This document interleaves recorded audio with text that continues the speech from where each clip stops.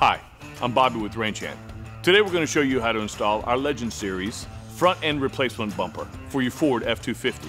Here are the tools that you will need: a large flathead screwdriver, a Phillips head screwdriver, and the wrenches you'll need are a 1/4 inch, 3/8 inch, 1/2 inch. You'll also need a 13mm socket and two 19mm sockets. You will also need a power ratchet with a swivel and a 15mm socket. One recommendation: use two safety floor jacks to raise the front end of the truck a few inches to give you a bit more clearance and make the install a little easier. Remove the factory bumper support bracket. This is found on the back side of the bumper and is accessed from the wheel well. These are 3/8 inch bolts.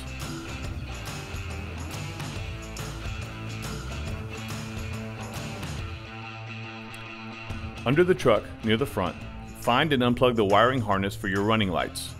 Press the clip until you hear it click, then pull down and it comes right out. Remove the plastic covers around the tow hook.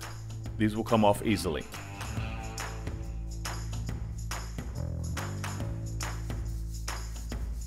Remove all 8 bolts beneath the plastic cover. This is an 18mm socket.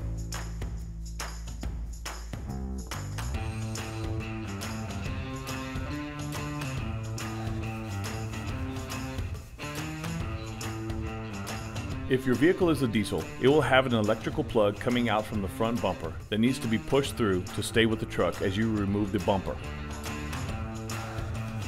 Save the bumper. You're going to need a couple parts from it later on. Remove the chrome tow hooks by removing the 18mm bolts holding it in place. There are 4 on each side.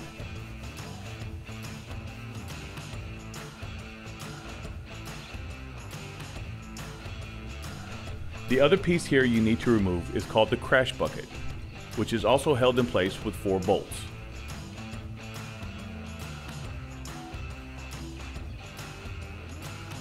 To install the mounting bracket, grab the black mounting bracket for the front end and the factory tow hook. Put them together and slide them on as seen here. Use the original 4 bolts you removed to bolt this down from underneath. Hand tighten and then use a ratchet.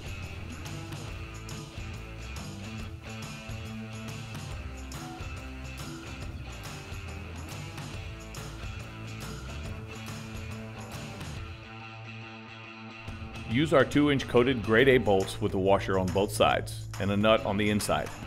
As you are tightening, hold the inside nut with a 3/4 inch wrench to keep them from sliding.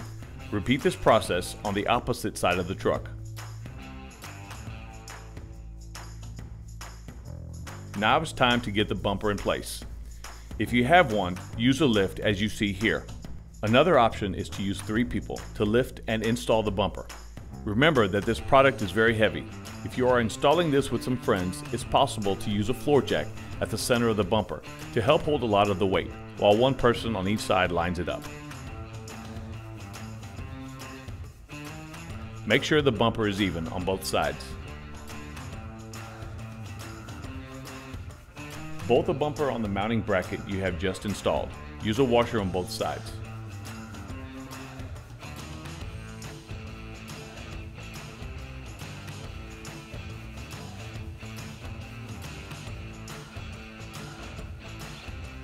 You may have to use a hand ratchet instead of an impact wrench on the inside brackets. Tighten the bolts down almost like you would a tire, moving from one to the next, and then back to the first bolt again to ensure a tight fit.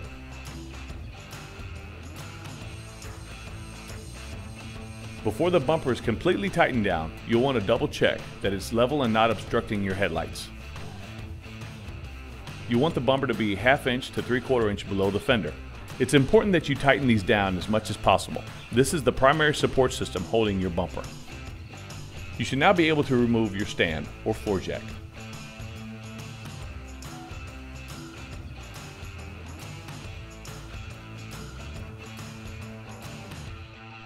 Now you need to remove the lights from the factory bumper we set aside earlier. There are 4 number 8 factory bolts.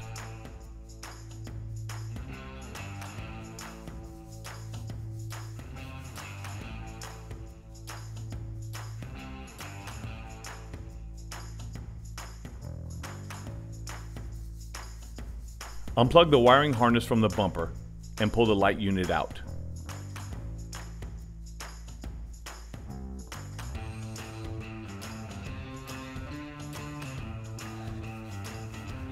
Remove the small internal spring with a Phillips head bit and a small ratchet.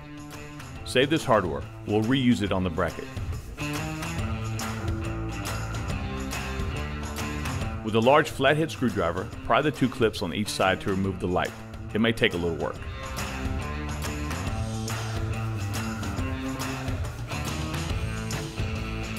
Now it's time to install the factory driving lights. The brackets for each side are exactly the same, so don't worry about which one goes where. The new bracket has a hole on each side of it, where the factory lights fit in. Next, place the screw and spring back into place and tighten down.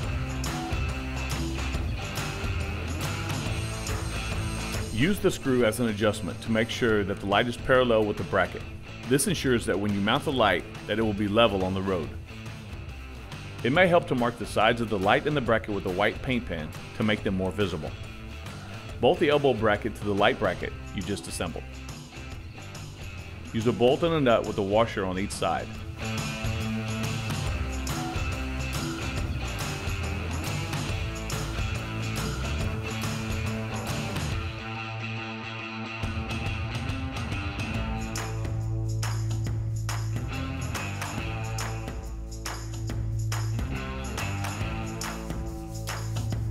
The next step may be a bit tight. You need to attach the light to the mounting bracket. Before tightening it down, check that the light is centered with a cutout. You will need a ratchet and your 1/2-inch wrench to tighten this securely.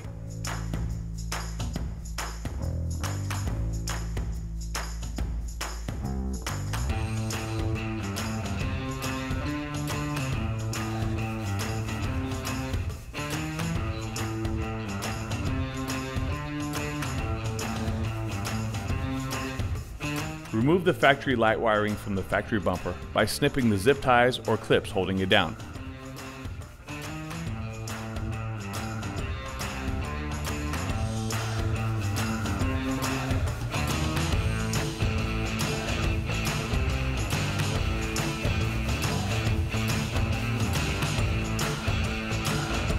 Plug in the driving light harness back into the original location. Feed the wire up around the hoses and brackets. You can zip tie these down for additional support.